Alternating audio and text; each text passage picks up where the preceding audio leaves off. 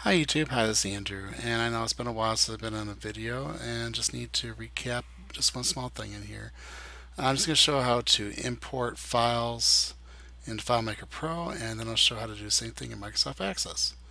Okay, so I just created a file, a database. I called it store, just for example on this video. So what you want to do is you want to go to File, and I'm going to import a Excel file, so I'm going to show you how to do this.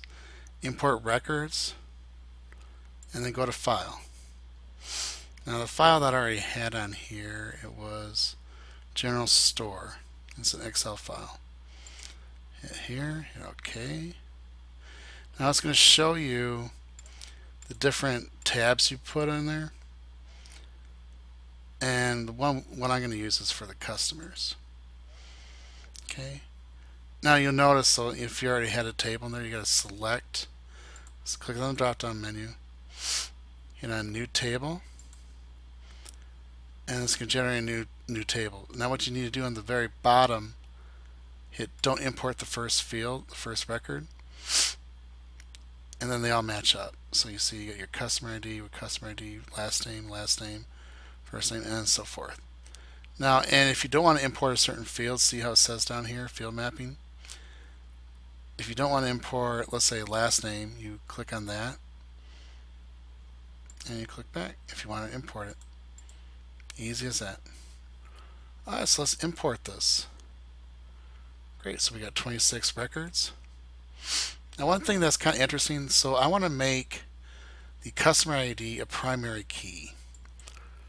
And I need to show you right now, if I go into File, Manage, Database, for whatever reason it has it as a text field.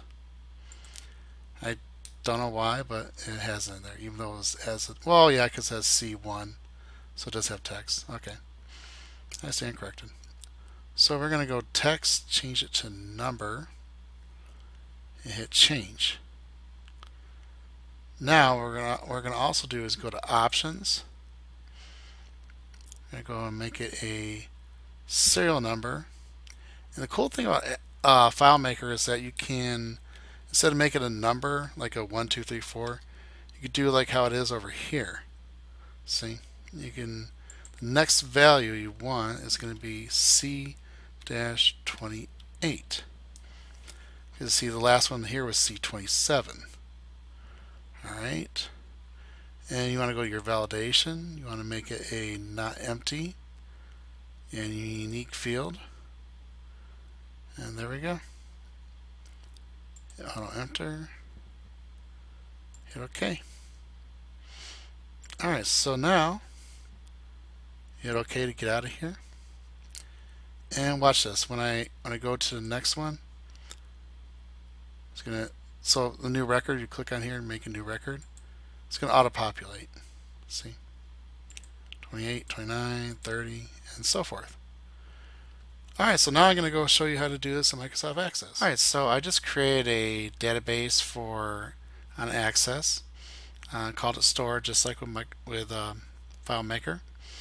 And what you're going to do, you're going to go to External Data on this tab right here. Go to New Data Source. From File, you're going to hit Excel. Now you got to find the file on the Browse, and ours so happens to be right here, General Store. Hit Open, and import the source to a new table in the current database. All right, hit OK.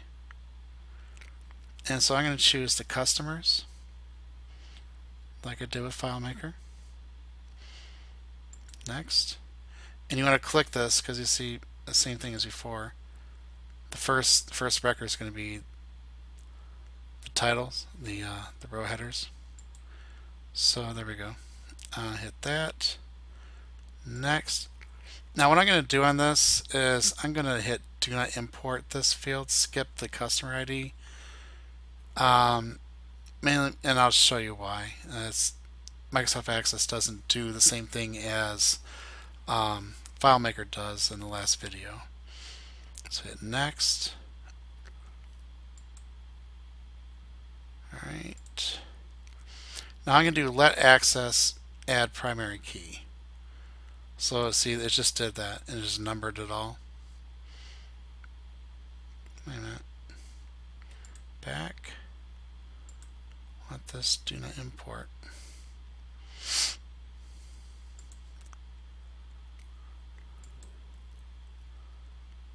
Next. Title is customers. Finish. Close. And there we go. And now, so this is a primary key. So you can change this to customer.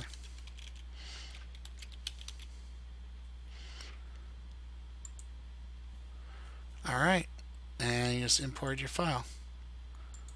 Yeah, but like I mentioned, it's a little bit different for Microsoft Access. You don't have that much flexibility. It'll make it as a short text and you can't. There is a way.